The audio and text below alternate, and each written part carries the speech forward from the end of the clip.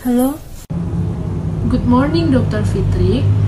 I'm Nurse Annisa from Adnan WD Payakumbuh Hospital. Want to report that the patient is on behalf of Mrs. L with 40 years of age in the restroom. Currently has decreased the urine output of 40 cc per 24 hours, and the patient is short of breath since 20 minutes ago. Then how is his condition now? Latest lab results on 13 November 2020, the hemoglobin 9, albumin 3.0, urea 23, the last TTV blood pressure 150/50, pulse 100 times per minute, heart rate 30 times per minute. The patient had no history of allergy, doctors.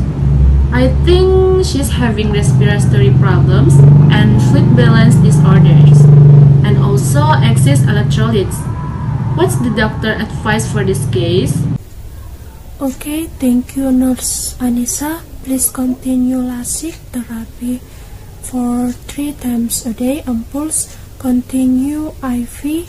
The patient is given a NRM of 15 liters per minute.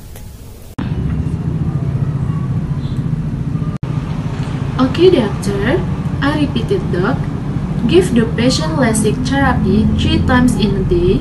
Continue IV. Give NRM 15 liters per minute to the patient.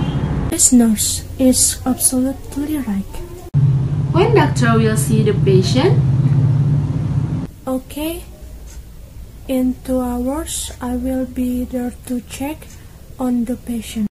Oh, okay, doctor. Thank you. Good morning, doctor. Okay, nurse.